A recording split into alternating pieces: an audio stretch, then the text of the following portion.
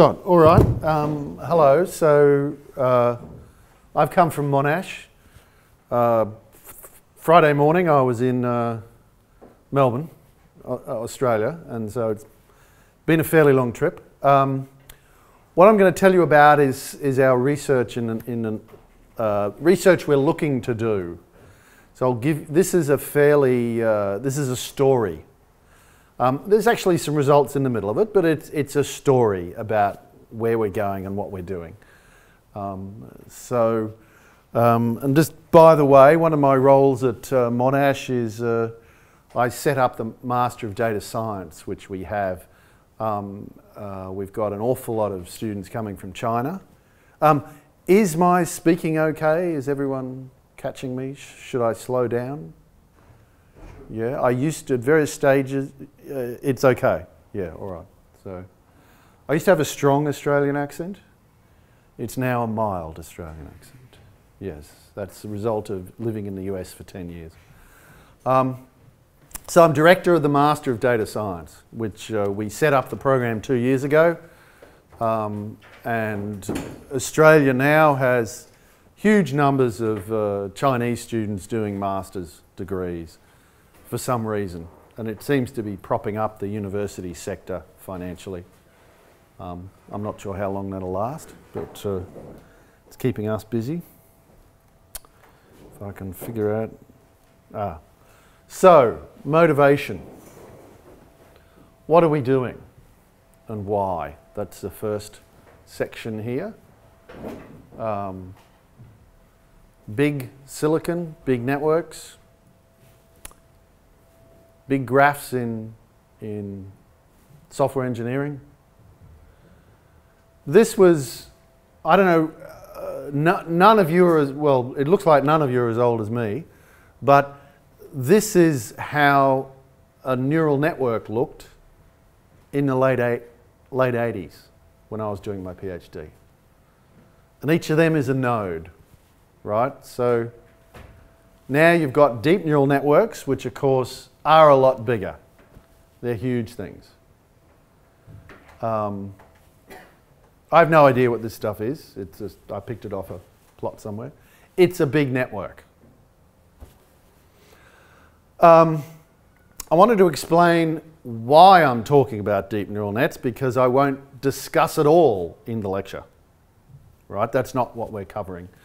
But several people I've chatted to, for instance, Alex Smoller, who's the director of machine learning, or he's the research director at Amazon, other similar people, they're saying, why is deep neural nets so successful? Well, of course there are many reasons, but one of them is that you don't need to do a lot of programming to a degree. You're writing code in Python, or a lot of it. But a lot of the hard work of getting stuff going on a GPU is actually done for you. There are people who've written all of that code, and you're setting up some Python blocks, and it will then compile the code to work for you. That's how a lot of those systems work. Inside, they're have what is called auto-differentiation, which is where the derivatives and various other mathematical routines are actually generated automatically from the specification of the network. So someone has a modeling language and they say what their network looks like, and it is then compiled for them. So this works very well. So this interests us, and we would like to do a similar thing.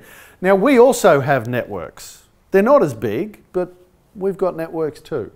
They're probability networks. And we have a lot of interesting models that we work with. What we'd like to do is do what the neural network guys are doing, is have someone in a specification language write out their model, and then we'd like to compile the model and then run it for them in the same way that works with neural networks. So that's where we'd like to be going. These are the sorts of problems we're addressing. Twitter, analysis of Twitter data, bibliographic data, social networks. Our networks, though, are probability models, and I'll talk a little bit about them later on. And there's quite sophisticated statistics underneath sometimes. There's a lot of other research groups that are doing similar stuff. But what we don't have is good support for the generation of the software from the models. Though there is some related work which we'll cover in a bit. So this is the problem we're looking at. I'll just give you an example of some of our networks. Later on, I'll be attempting to explain the parts of some of these networks. But for now, I'm going to flash up some slides that I pulled out from previous talks. Don't be fussed. You're not supposed to understand it instantly because I'm not explaining it to you. All right, I just want to show you what some of our networks are like. So this is actually a document segmentation model. The W in the middle, that's words in a document. You want to find out where the breaks in the document should be, where the natural breaks should be. As it happens, this network is the network for the best document segmentation algorithm currently. It's a fairly complex network. We'd like to be able to compile it. We can't. This was about a year's programming for some poor student. This is a topic model with side information. So here in the middle we've got words again. Here we've got features about a document. That's what this grey node is here. It's like the author, the subject categories. And the other grey node G, that's the word net or word embeddings. It's features about words. And we combine those three things, the documents, features about the documents, and features about the words into a model. This one is going to be published at ICDM in November. It's in New Orleans, I think. This is another one. This is a very good clustering model for tweets. We have follower information. So this is the follower graph. That's the author. Over there we've got the hashtags and the words. So we model the hashtags and the words separately. The author has their own hierarchical model, and the follower network is used as well. And it does a very good job of tweet clustering. So this is another model, network model, we would like to compile. And we believe that we can achieve this, though we're in the middle of working on this. So this is the kind of data we like to work with, just to show you the sorts of data that would be driving these models. You should all know this. It's a typical ACM page for a paper. Which one? Oh, this was our paper back in 2014. So there's all of this lovely information that you can build a graph with. Authors, institutions, journals, keywords. And then you've got what's called unstructured data, which is the abstract, all the words in the abstract. So with that, you can make a graph with multiple nodes and multiple kinds of arcs, multiple kinds of nodes, a very rich graph. This is usually called semi-structured data in the computer world. Though it can also be called sparse matrix. So you can represent it, of course, as a matrix or a graph. We tend to mix them up because to us they're the same thing. If you're a computer scientist, you'd sort of know what I mean. But this is the sorts of data we're dealing with regularly. Not huge, like the first graph I showed you was a Pentium chip. That is bigger.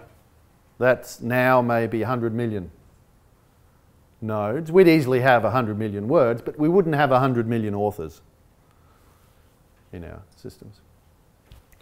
Okay, this, I don't know how well this comes up, but this is the result. This is an example of the sort of document summarization we're doing with our models. This one actually has a hierarchical model where these are the background words. These are non-topical words, and the rest of them are words with some relationship. But this is actually on my website if you're interested. This was the sort of thing we're trying to get the visualization guys to do with us. So that's just an overview of where we're going, but motivation. We like to build these tools to take these networks and compile up programs. To turn network or probability specifications into code. We like a decent range of models and fairly good algorithms. This we're currently looking at. This would be later, but this is something everyone wants to achieve. So we know Amazon is very keen to do this kind of thing. You know, some of our students could go to Amazon and work with them on this aspect of it. But okay, so that's our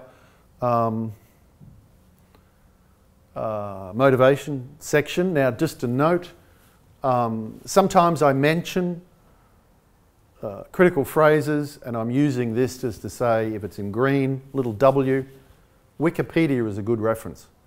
Now, I actually think Wikipedia is great, but for about 50% of what we do. Other stuff, Wikipedia is no good. So you do have to pick your battles when you're using Wikipedia. So I've tried to mark the stuff that I think Wikipedia is a really good reference for. Okay, prior work. I'll now cover the prior work that we've seen that's in this area. So there is actually quite extensive prior work in taking probability graph specifications and creating algorithms, which we'll have a look at. So I know about this because I built some of the early stuff, right? And I also recognize some of the early stuff. So I've been doing this for quite some time. This was this actually paid for my housing loan in Berkeley, California, which, believe me, wasn't cheap at the time. So this was working for NASA. We built something called AutoBayes, which was a great idea. We never quite got enough time on it, but it was a nice idea that is similar to some of this. So this is an example of someone's specification language. This is, in fact, linear regression, simple linear regression. Beta 0 is, it's a normal variable, a Gaussian. Mean 0, standard deviation 001. Eta 1, that's another normal variable. So they're describing the model. Here's the linear regression part. It's simple linear regression. I didn't want to put up the complex stuff. They do factor analysis, all the other different models you can do in this. But this one is easy enough for us to get. So this is an example of a this is actually a graph. You can set it up as one of those graphs I showed you with the nodes. And here you've got a vector nodes. It's for simple Bayesian linear regression. So these are the priors, these ones here. Everything is defined, all the constants and parameters. This one was actually built in England. This system was developed in the early 90s. Very famous. Bayesian inference using Gibbs sampling. Have I got? Yeah, bugs. Yeah, the inference has disappeared. It's Bayesian using Gibbs sampling. Obviously, they wanted a good acronym. What it does is it runs a simulation.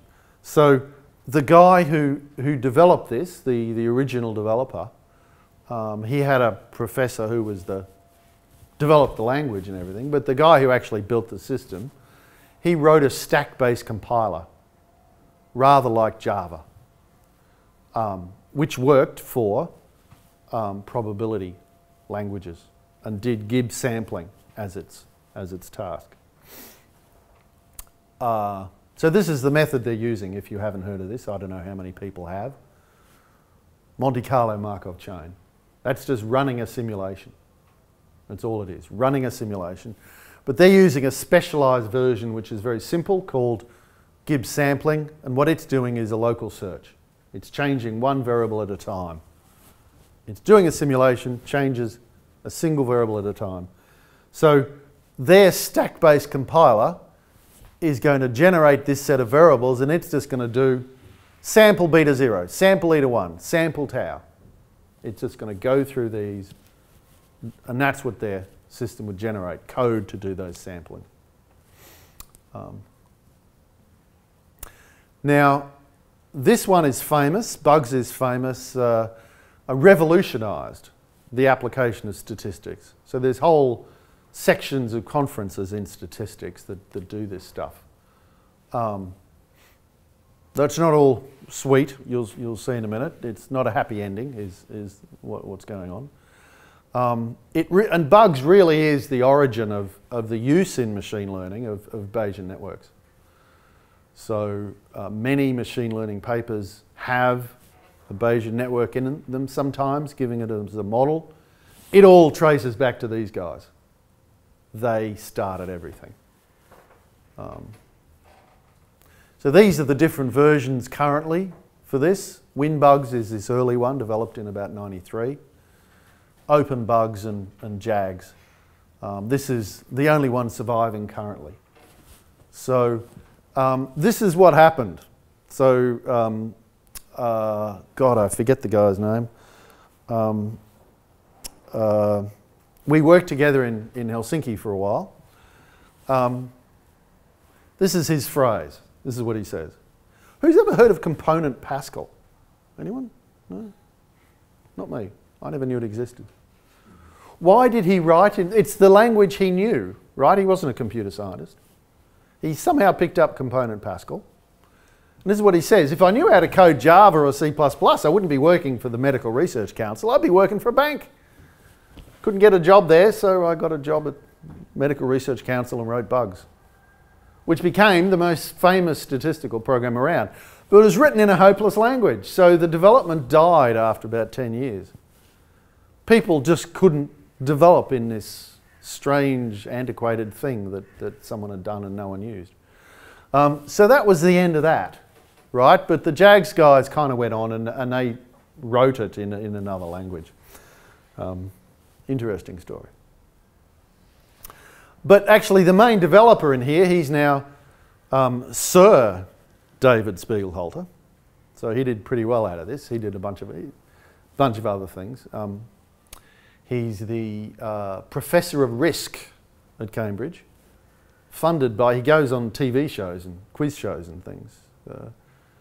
Sort of, he no longer does this sort of statistical stuff, but this is one of the many things he did that revolutionised statistics and got him a knighthood. There you go. So after this, something called Stan came along. I know about Stan because one of my students went and worked as a postdoc there. So I got to know some of the group. They had a big advantage. So it's a different kind of language. It's a little bit different. They had computer scientists helping them develop it. So it's actually done very well, done really well. That's a lot of the early statistical code, there's problems because they didn't have computer scientists developing the systems. But this was done by proper computer scientists in collaboration. It's done at Columbia University. So all written in C++. Using a system called Hamiltonian Monte Carlo, which is not something we can use. We looked at it for a while, we can't use it. Only deals with real values. All of our data is discrete. Words, graphs. So we can't use any of this stuff. It just works on vectors of real numbers. which covers a large class of statistical problems, but it means we can't deal with it.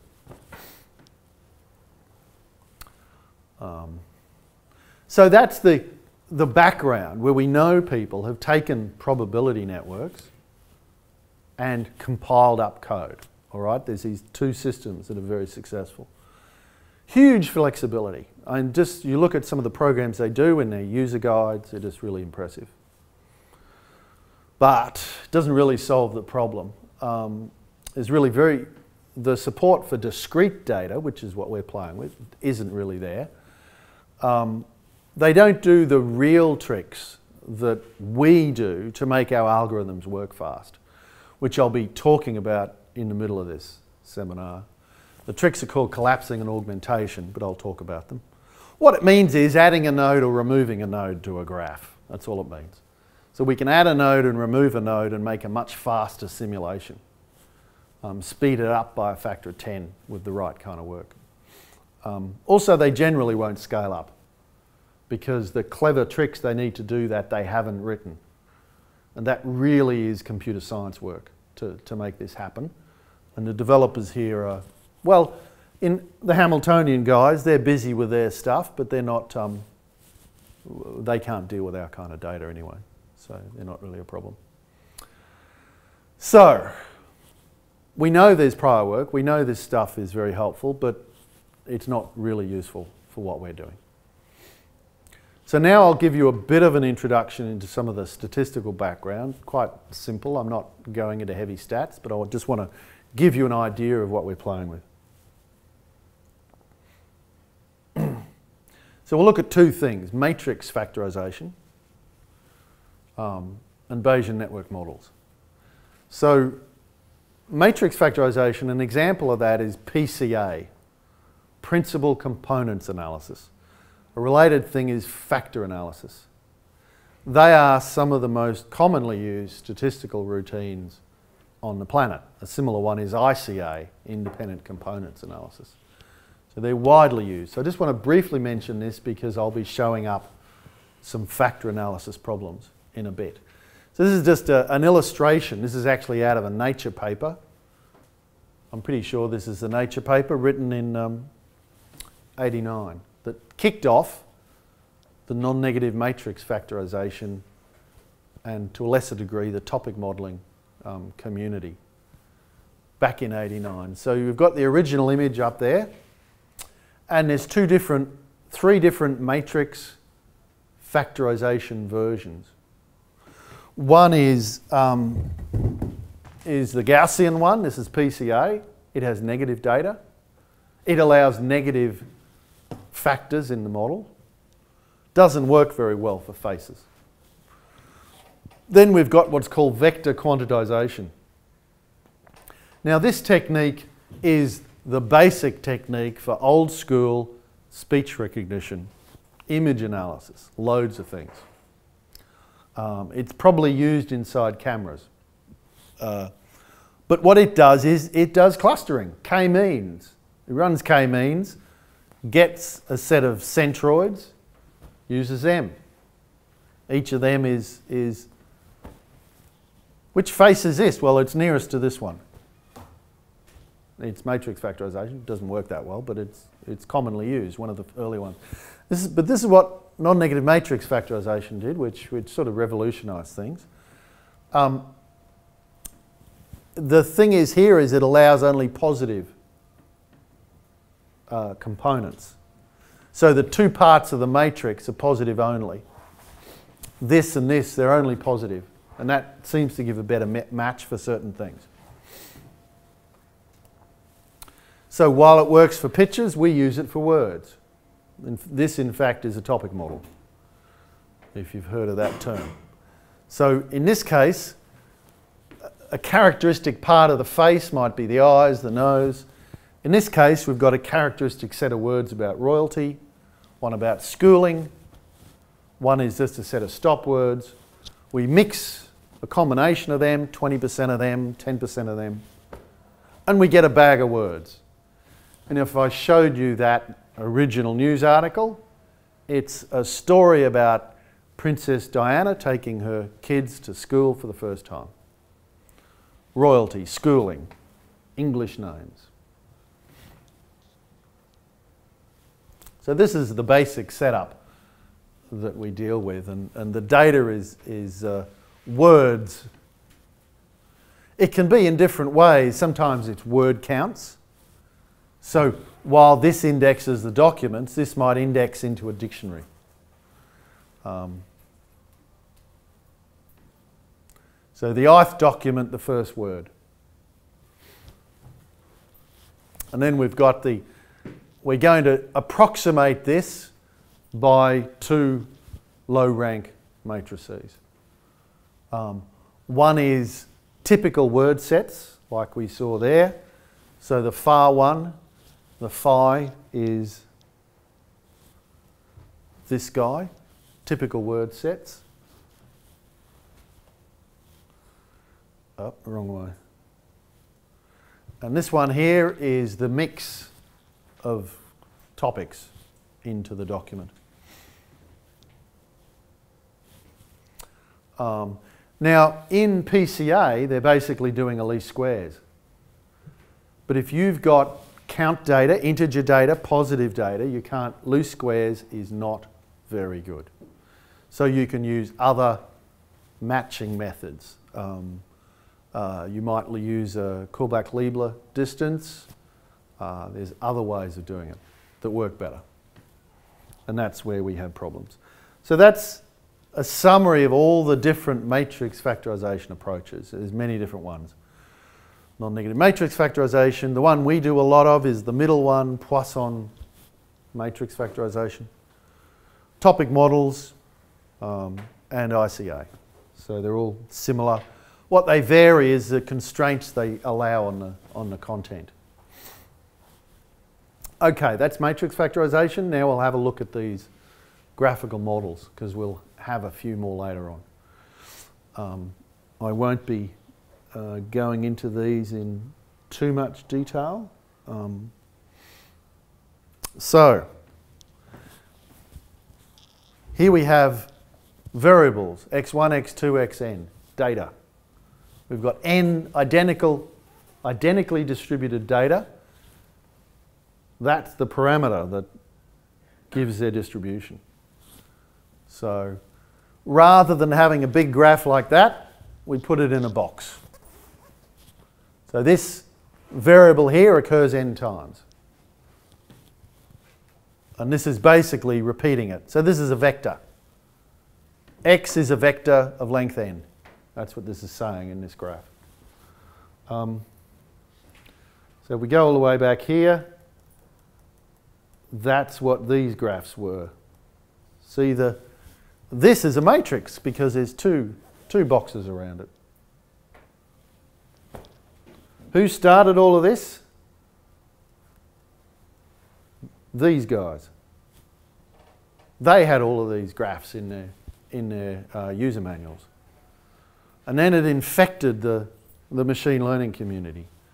It hit NIPS in about 1995, ICML, those communities, and it was the big thing for about 10 years. But it all started back with these guys.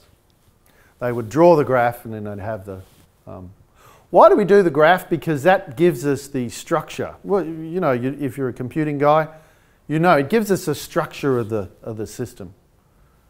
And sometimes the graph is all we need to figure out the algorithm. We don't always need to know what's at the nodes.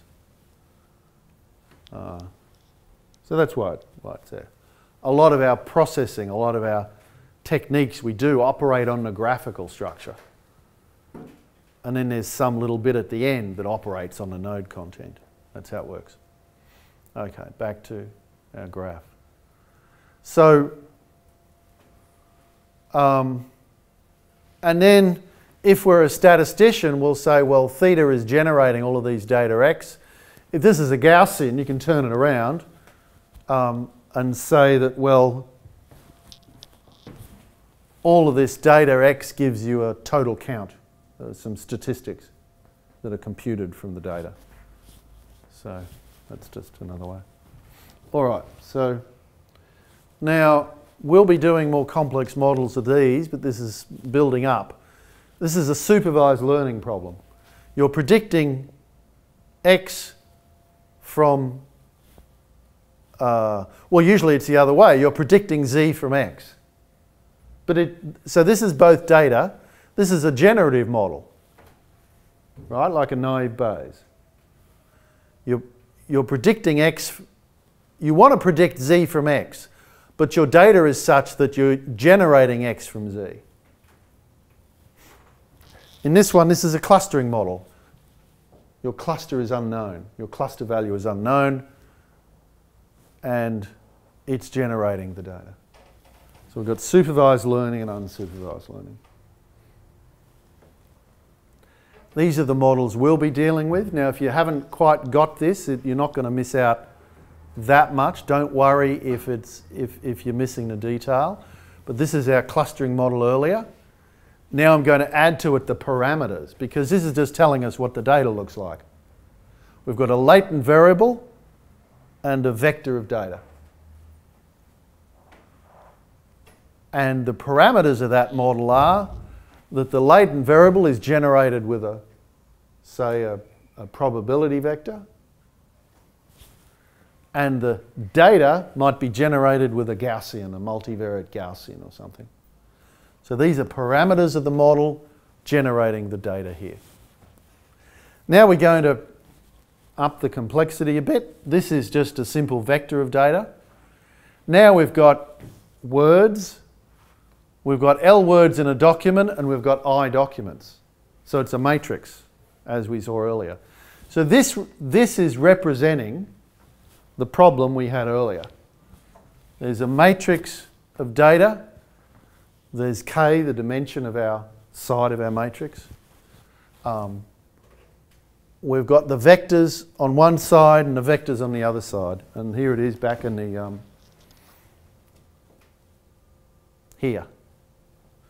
There's our matrix of data. We've got document vectors this away and word vectors this away. So these are the word probabilities and these are the document probabilities. And here they are on the graph. Oops. So the word probabilities and the document probabilities. Now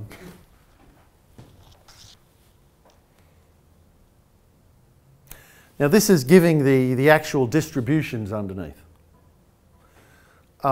which we don't need to get into the details. I will be giving you an example later on, but this is just to show you. And normally there's sort of two versions you go here, different levels of representation. You've got the graph, you've got the actual specification as probability statements, and then you'd have the bugs, something like bugs code, that would be the text version that we type in, whereas this is the math. And the bugs code would try and do that. Okay, so that's the technical background part. Now I'm going to work through a few examples. Oh, did I lose my...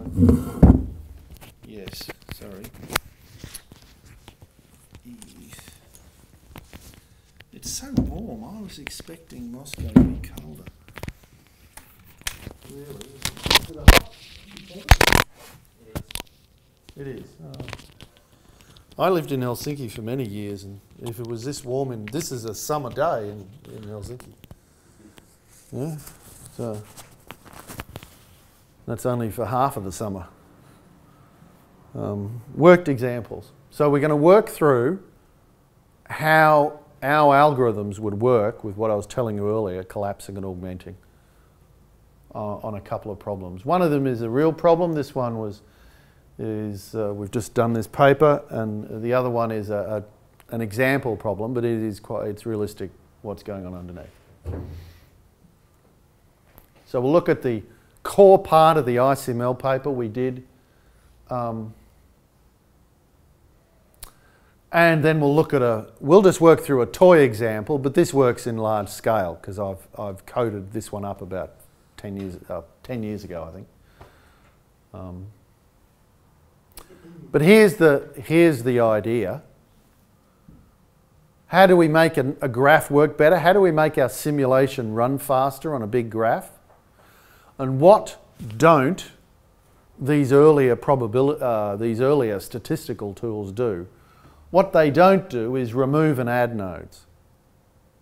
Removing a node in probability theory is called marginalizing. But in sampling, it's called collapsing. God knows why. But that's the name people will use. Adding a node is, well, usually it's called introducing a latent variable. I should have put that down. But in sampling, it's called augmenting. This is also called Rao-Blackwellization. Just in case, if you've done a second year stats course, you should have heard that term. Rao-Blackwellization. So, but adding and removing nodes, and we'll work through an example. So the first one is topic models with side information.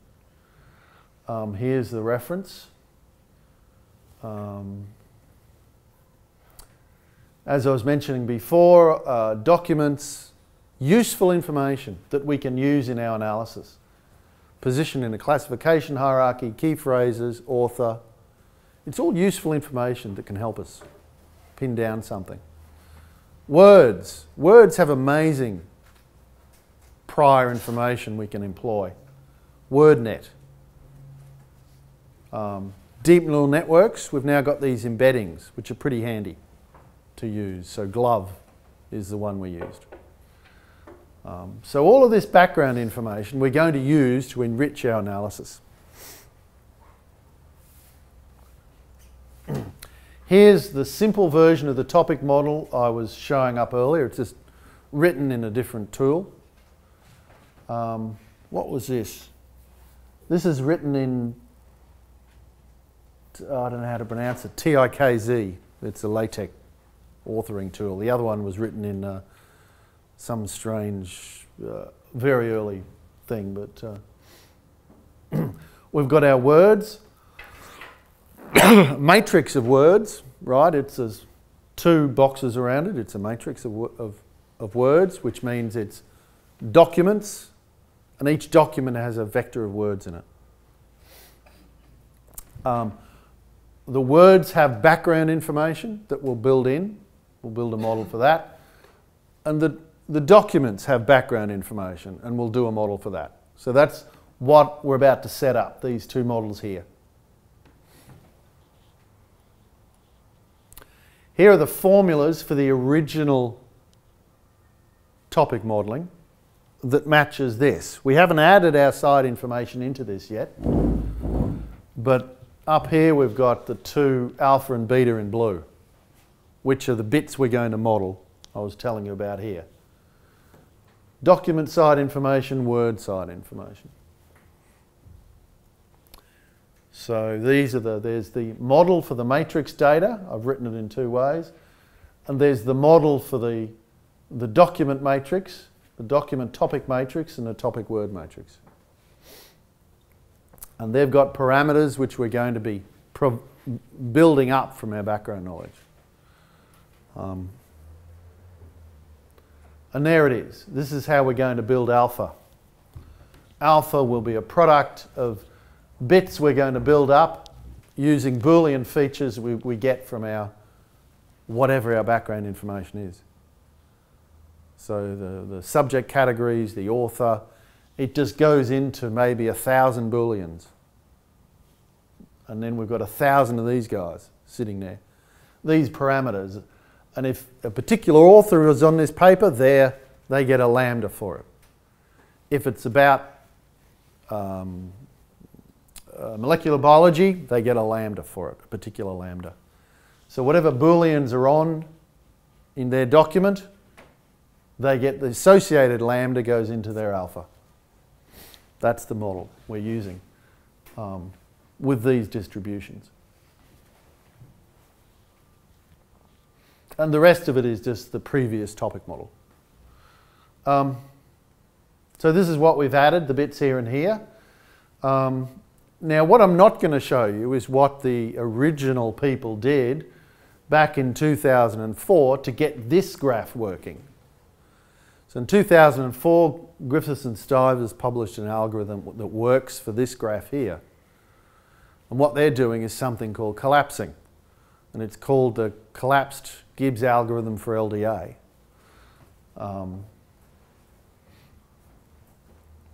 I will show you the formula for it. Here's the formula for it. Why am I showing you this? Because I want to show you how hard it is. Not because I want you to understand it, right? You haven't developed it. But what it is, it's a bunch of gamma ratios. Gamma is the function that generates a factorial. So this is the likelihood term for the alpha vectors. So these guys here, the document side information. Sorry, wrong way. So this is what from the data, this is the likelihood we're getting according to these guys' algorithms back in 2004. And our problem is we want to be doing some learning on these alphas. But they're buried in a complex function. Gamma is a horrible function. Well, it's pretty clean actually by mathematical standards, but it's buried in here and we can't do anything with it. Really slow. If you put this on a standard optimizer, you know, a Newton-Raphson or a gradient descent or something, it takes a lot of time and it doesn't work very well. So we want a better algorithm. So there's tricks we can do. And the tricks we're going to do is going to get rid of these complex functions by augmenting. And here I'll show you what we do. So to do Monte Carlo Markov chain on these functions here is very hard. Very slow. We want an algorithm that's going to run quickly on millions of parameters. You know, the statisticians think we're crazy because we really do have millions of parameters. They usually wouldn't have more than a couple of hundred. Like deep neural nets, we have these massive networks, millions of parameters, and our algorithms cannot operate with this sort of thing, so we need something to do a better job. So this is what we came up with.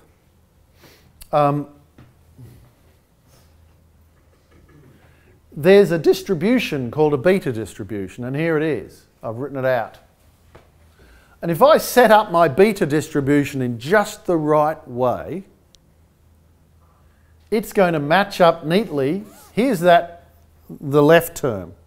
I'm calling it gamma ratio 1. Here it is. Here.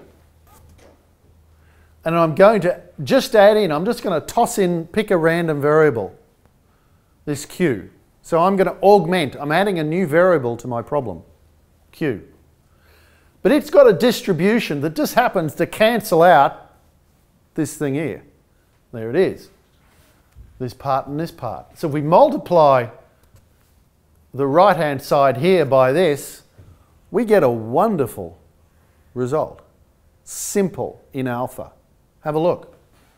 There's alpha there. That's the only place alpha appears. It's a nice, simple exponential of alpha. All of this stuff doesn't have alpha in, so we can forget about it. We don't care. Because what we want to do is sample alpha. So by introducing this q, we get rid of these horrible things, and that's all we got. A nice, very simple formula in alpha that we know how to sample with. But that's only one side. And there's two. There's another ratio we have to get rid of as well. So we do another clever trick that's similar.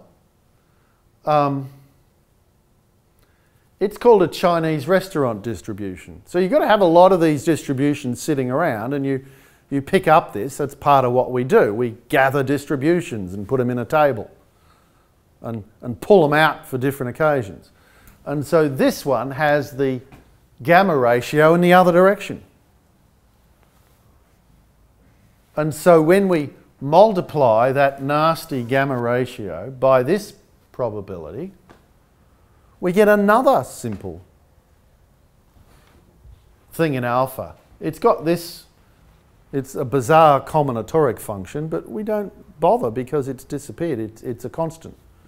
This is the bit we're trying to sample with alpha, and it's just occurring as a power. Great. So these two augmentations, by introducing t, we sample according to this Chinese restaurant distribution, and q, which we sample according to a beta distribution. Both of them are simple ones that are fast and we have code for. This is what we end up with. This function here. Oh, sorry, I'm jumping around too much. There we go.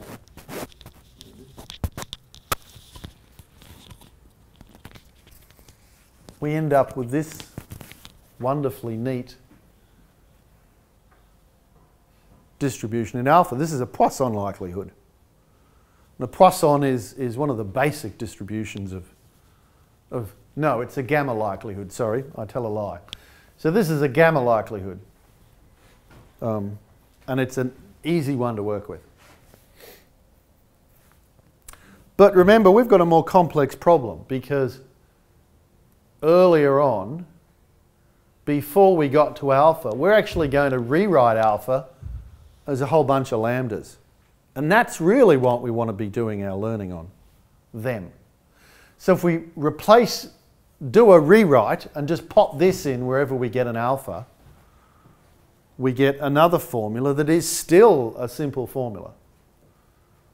And there it is there. The thing about this is it looks like a lot of things, but there's a lambda here.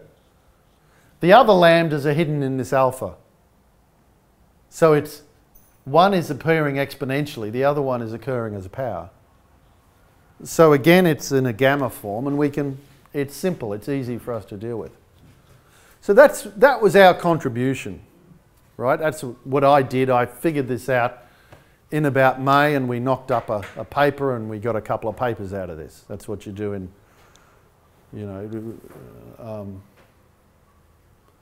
but it works amazingly. It just works incredibly well. We were just amazed. 10 times faster than all the algorithms. I'm not going to go through this. This is our happy line that, everything's nice and dandy and everything works. It's a nice happy ending here because all our numbers are less than everyone else's numbers, right? And that's good. So I'm not going to go through the details, but we did an awful lot of experimentation here. Actually, I will take a side excursion there. That's one of the big things about machine learning, right? Our models are complex. We really need to be writing algorithms often and testing stuff. We need to compare properly because, I don't know, 20–30% of published work doesn't always hold up over time. Because the experimental, it worked really well on these two data sets that they got. They didn't try other data sets or something. Machine learning is a tough empirical field. So we did a lot of testing, and there was some good algorithms around, but we were just amazed how well this worked. We had a bit of fun with it though. The fun is, anyway, this is what happens. We start with this complex formula. We do our augmentation, and look what we end up with. All the complexity disappears. That's with our augmentation. And all of this we can automate. We know how to automate this, so we like to put this inside a system. I had a bit of fun with this from the reviewers, right? So great results, but it's too simple. And I was going to have a rant, but I didn't. The student stopped me. In the response thing, I was going to rant about just how stupid this was, but too simple? People have been doing this problem for like 10 years. No one's published it before, and it works so much better. Sure, we agreed it was simple. It is simple in hindsight. Everything's simple in hindsight. But anyway, the people who said excellent results, they managed to, because we knew it was simple, so we had to do really good experimental work to sort of carry it through. You know, anyway, this was kind of, I found this very entertaining. So there's some reviewer somewhere who sort of got burnt because they got overridden by the other reviewers. So anyway, I'm sure there's more algorithms out there like this, but this one really was, it really did impress us because we've done this problem a bit, just how well it worked. Okay, change of, quite different now, we're looking at a similar problem. This problem is about n-grams. So in language modelling, which is when speech recognition people go from phonemes to text, they want a language model that's going to say, well, these phonemes probably don't go together because there's not a word that matches that. So it doesn't have to be a great model of text, but it's got to be reasonable. And they've usually been called language models. Now the state of the art these days is, you guessed it, deep neural nets. Some really interesting work done there, published this August at ICML in Sydney. But one of the very good methods that still beats deep neural nets in terms of speed is just good old n-grams, which is where you've got a big table and you predict this symbol given the previous, say, 10 symbols or 20 symbols. And it's a big lookup. Clever data structures, a bit of stats underneath. So that's what this is about. It's showing you a very simple model for this. So here's a simple hierarchy we've got, and we've got a probability hierarchy. We've got, you know, a probability vector about words you could have in a book. Then there's a probability vector about words in the chapter, which is going to be more specialised, and then a probability vector about words in the paragraph. So you've got a hierarchy of probability vectors. There it is. So we're going to build up this model. What we're going to have, though, is data at the nodes. So we've got our word data at each of these places. And the reason we're putting the hierarchy there is we're going to use information, and this is basically going to let you share information. It's going to say that, well, the content of this paragraph is probably similar to what's in this paragraph. And it's not that similar at all to this paragraph over here, because it's in a different chapter. So the hierarchy is used to share information. And this works very well in n-grams, where the hierarchy is 3 words back, or 4 words back, or 5 words back. So here is the model statistically. It's a Dirichlet. This one is distributed Dirichlet. This one, the leaf node, it is distributed Dirichlet, but this probability vector here has this probability vector as its mean. That's what this says. So this one has this as its mean. But if you put these together, do the stats and come up with the functions, this is what you get. These horrible gamma functions come out again. And it's very hard. You can do it, but it's not very fast. And it's certainly not going to work on, you know, hierarchies of a size 1 million with gigabytes of text. It's just not going to work. Trying to deal with these sorts of functions in a system. So we need something better. So we'll do the collapsing. All I'm doing is working through the basic things to illustrate to you how this works on this problem. So here's our hierarchy. Here's our data here in these boxes. We've got a bunch of words at each node, and this is a probability vector for the particular node. So this is everything. We've got our root probability mu, the second level theta 1 and theta 2, the third level P1, P2, P3, so on, and then the data, which accounts. And so it's a probability and accounts for that. So this is the probability model, the likelihood written out, just a direct match for that graph.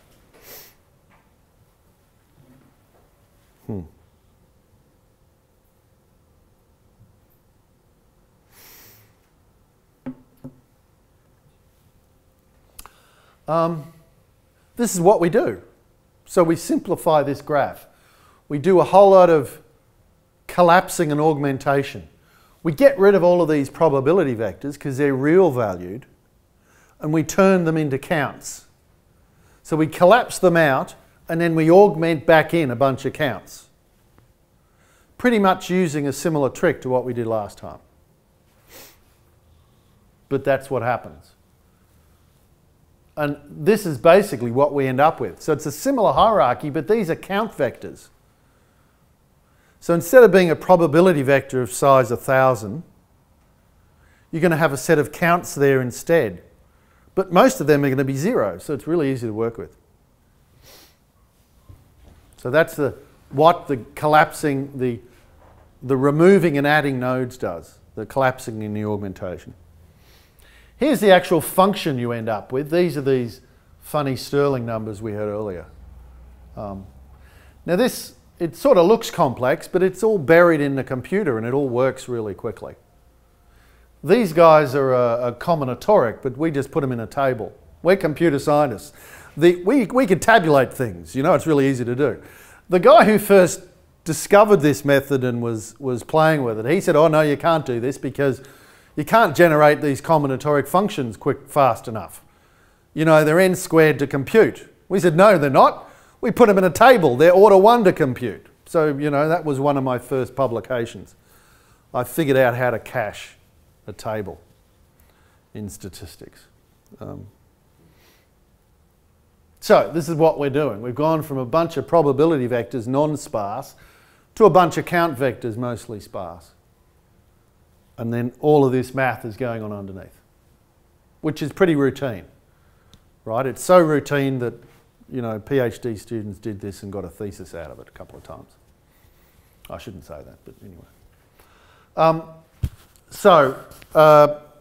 That's the meat of what I'm talking about. Now I'll just run through this stuff quickly just to show you some of these tables and then we'll wrap up.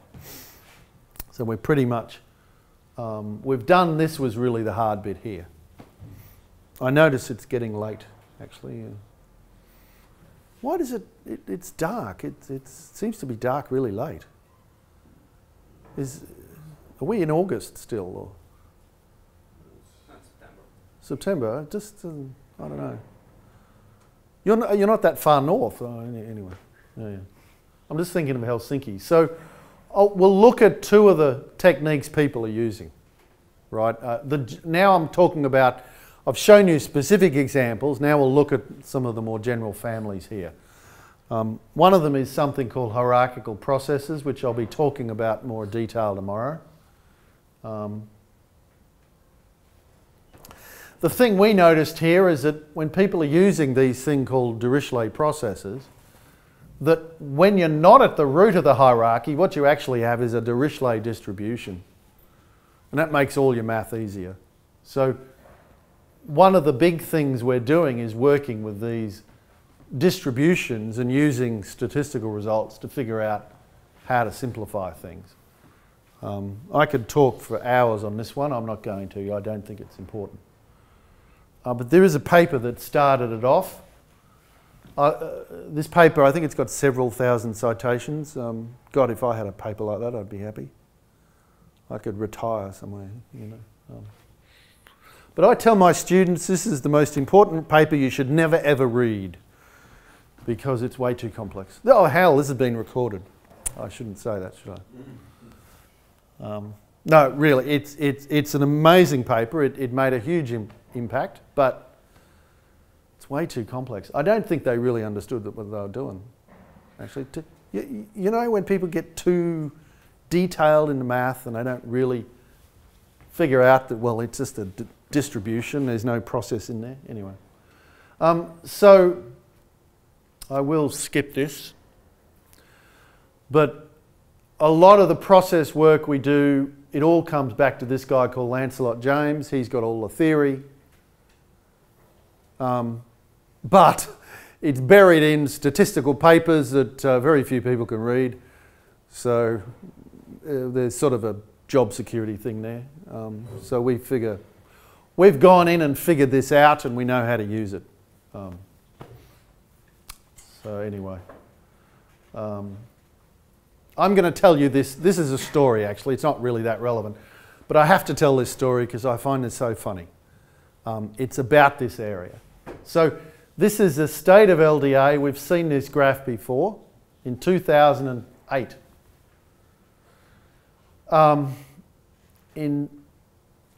Towards the late 2000s, coming up to 2010, all the rage in machine learning was doing a non-parametric version of LDA. There was a lot of papers on this.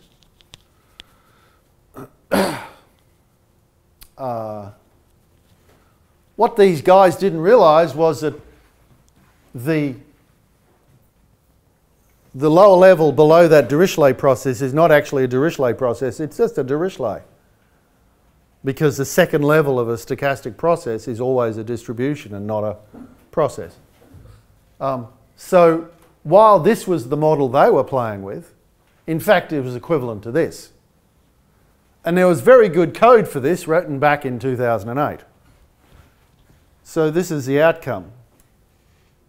When I first discovered this, I thought it was hilarious. There's all of these papers, really brilliant people. You know, these are great authors. Suddath, that's a PhD thesis you should read, by the way, really good. David Bly, Michael Jordan, fabulous people.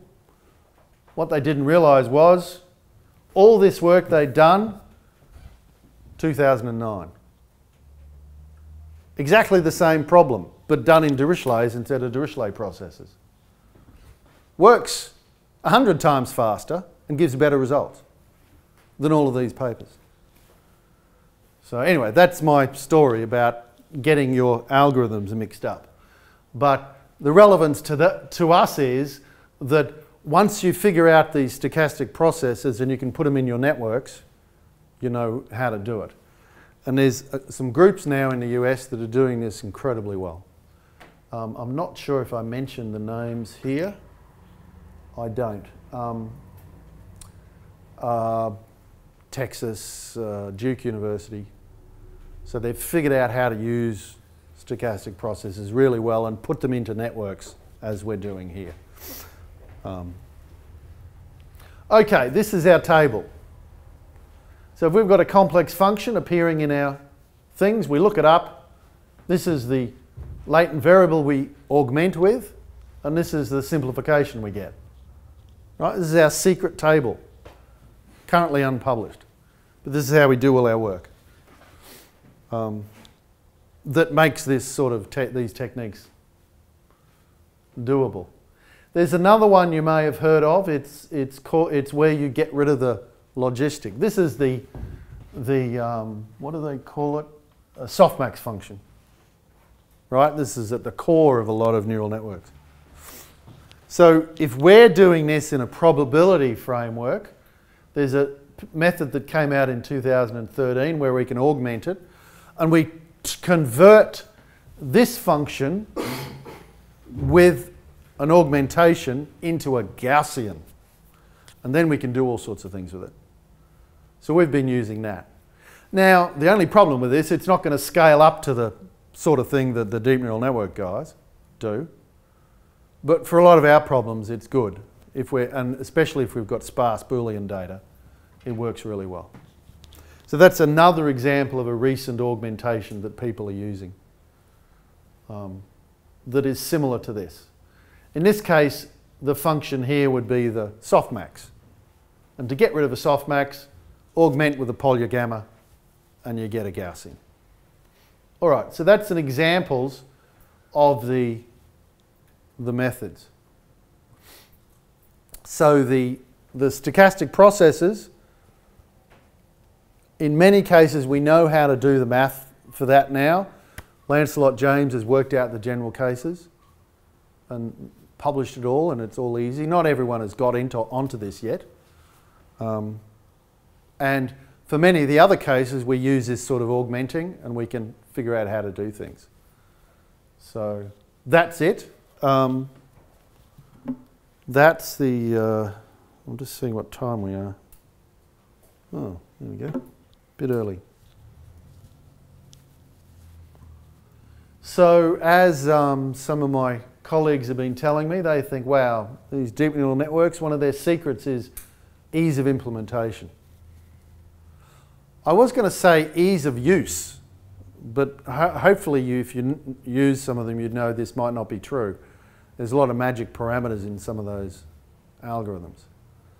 But implementation of the system usually is done for you automatically. We like to achieve the same thing, and we think that's possible. And hopefully I've sketched out to you the things we can do with networks and how we can do a lot of this automatically.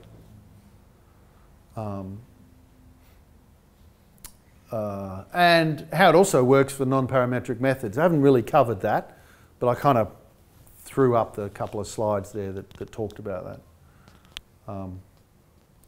But I think the community's ready for this. I know a lot of people are at about this level. What's unclear to me, though, is where I think the real action is, the really critical stuff, is not so much making our probability networks work on this kind of scale. It's a lot of the critical stuff is actually going to be integrating and working with the current sort of deep neural network models. Because some of those models are just great statistical models, stuff we should be doing. So we would like to sort of combine and mix as well as what we're doing. Anyway, so that's all I have today. Thank you for your time. Thank you very much. Yep.